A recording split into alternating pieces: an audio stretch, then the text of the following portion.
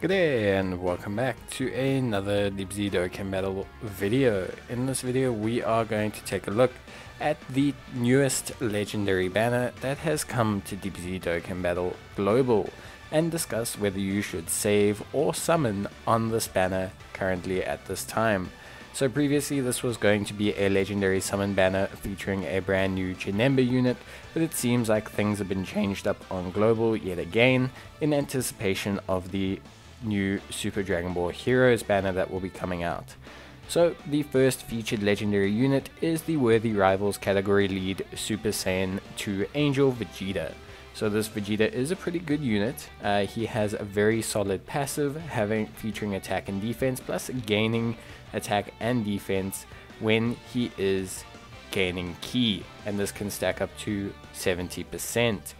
He also gets this attack and defense once he fires his super attack, so he's one of those units that greatly kind of revels in being in the second slot.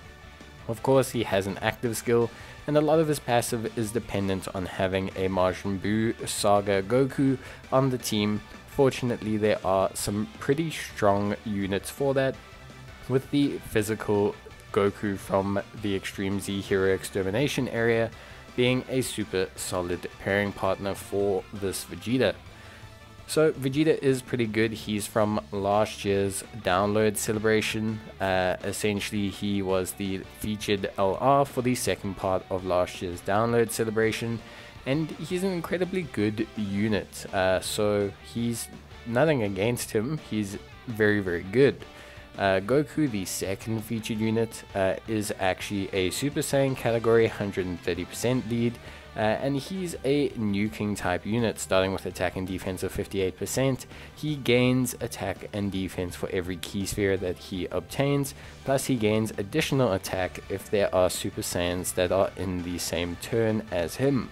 This guy is a very cool unit. He can reach some pretty awesome and some pretty high attack stats, even in his 55% state. On his super attack he actually seals and attack lowers and defense lowers with his 18 ki, and if you want to opt for his 18 ki, his 12 ki, it will raise his defense. So he's a nice versatile unit with a interesting tool set.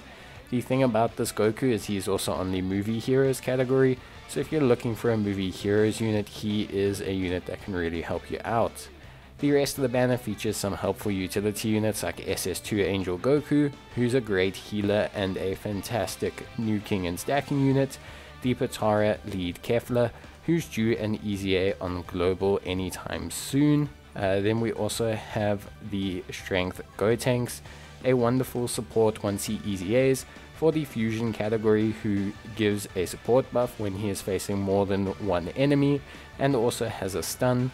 We have the physical Gotenks, who has a seal and essentially can stack his defense up multiple times and can get it to a really good height, also a great unit for the fusion category. We then have the Tech SS2 Angel Goku. He is a pretty good unit, a very solid support category unit from the Hero Extermination event EZAs. We have the Planet Namek Saga support Piccolo, recently added with the download celebration, and we have the Majin Buu Saga superclass unit support in the form of Tien. Very awesome unit, super powerful even at 55%, and a really good Earthlings sub lead. And we have Nail, who is a Namekians category lead, pretty high as well for his sub lead, 150%, and well, I've used him in 3 God of Destruction events, so he is pretty damn awesome. We also have AGL Mai, who is a very good AGL class or type support. And then we have, I think, rounding out the Strength Gotenks, who nothing special about him so far, but it's probably one of those units that's due an EZA anytime soon now. That brings the total amount of featured units to 12, which makes it a pretty big legendary banner. Obviously there's 2 featured LRs in that pool, and both are pretty decent, so you have a 1 in 6 chance of getting an LR.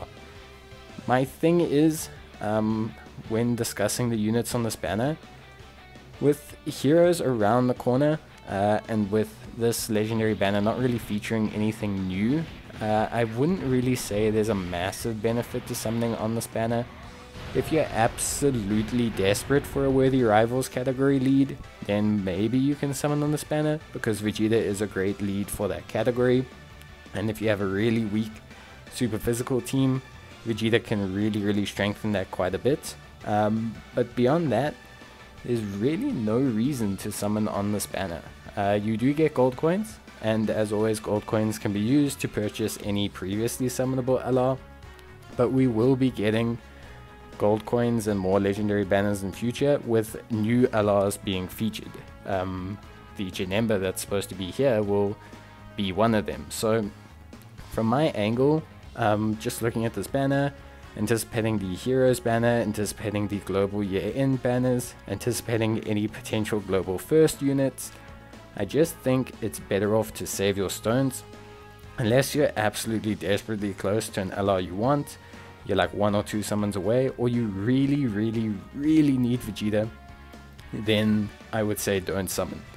There's no tickets, there's no discounts, there's no real alternative benefits. But let me know your thoughts down below, and as always, I'll see you guys in the next video. Until then, take care and bye.